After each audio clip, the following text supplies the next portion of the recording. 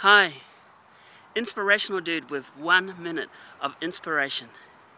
The second step in living a life of inspiration comes from the letter N, for no regrets. Live a life of no regrets.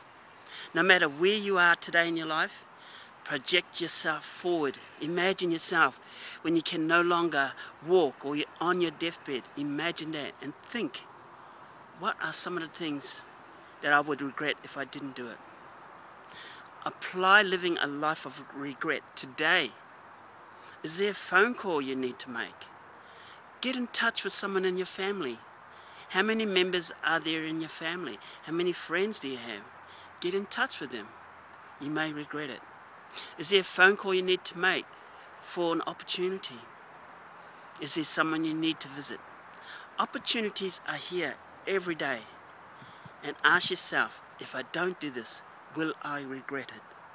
I had an experience where I did regret something that I didn't do.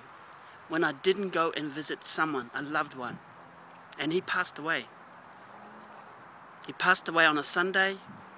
I thought I would visit him on Friday. I said I'll leave it until Sunday, and he passed away. That was my brother. So don't be like that. Today I've learned that lesson, is to always live and to love and to do the very best that you can today and live a life of no regrets and make today the day that you will not regret. Live, love and inspire. Cheers. Inspirational dude. 1 minute.